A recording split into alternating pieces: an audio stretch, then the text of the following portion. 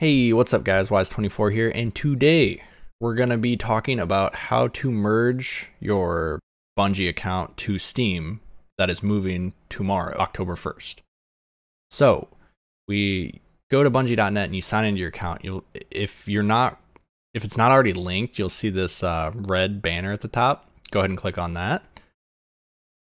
And then you want to hit get started. And then it's going to verify your email. Go ahead and hit continue. It'll show you everything that you're going to be transferring over, your game content, any silver purchases you have. Go ahead and continue. Scroll down and agree. And then click Steam account, and that's when it's going to have you sign in. Linking. And then success. And then it lets you know if you, well, it doesn't actually tell you if you've pre-ordered it, but it gives you a reminder to pre-order it. And then you hit I'm done. And if you're all good to go, it should have green up here.